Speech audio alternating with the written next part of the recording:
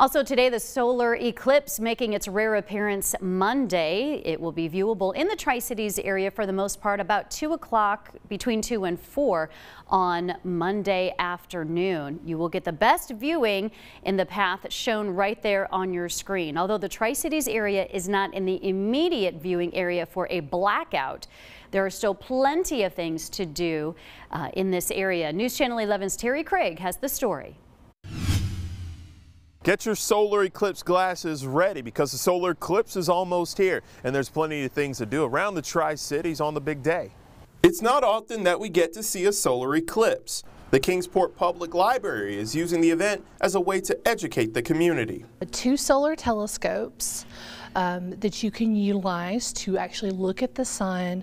You can see sunspots, you can see some of the solar flares, things like that. The Tri-Cities will see about 80 to 85% of the eclipse. Southwest Virginia a little higher at around 90%.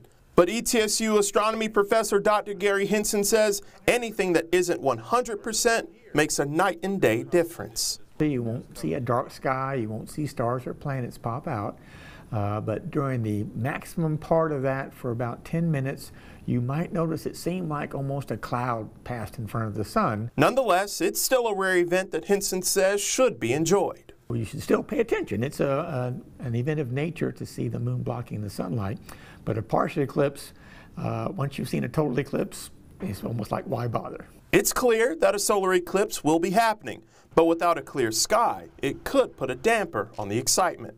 Some clouds might be big cumulus clouds, so there's blue sky in between. That would be better.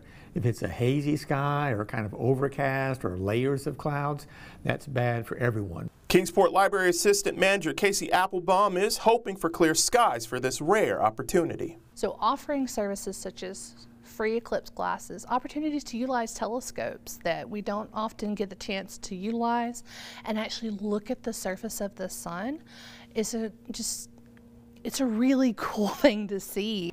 Our area will see the eclipse the most at around 3 p.m. on Monday. Reporting here in Kingsport, Terry Craig, News Channel 11.